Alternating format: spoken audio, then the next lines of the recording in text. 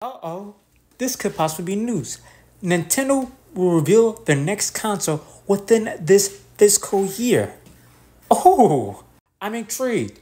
What pathway are they gonna take with consoles? Are they gonna still keep it handheld, or do you know like regular consoles like PS5, or like Xbox? Are they gonna go back doing that?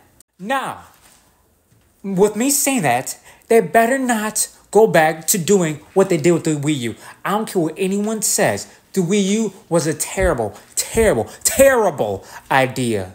Listen, when the Wii U was announced, everyone was joyous. Everyone was happy. Everyone was celebrating. Like, oh, okay, Nintendo new console after the Wii, gonna be the Wii U. Okay, okay, let's go. It has the Wii name in it.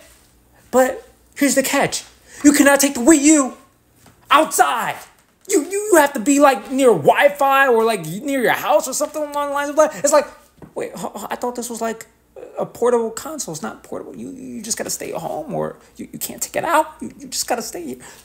Come on, Nintendo. Why did you do that? But you know, they decided that, you know what? Let's actually take it portable. You know, have the next console portable, and that's when the Nintendo Switch came out. And it's so funny too, because it feels like yesterday the Nintendo Switch came out, but in actuality, it came out 7 years ago.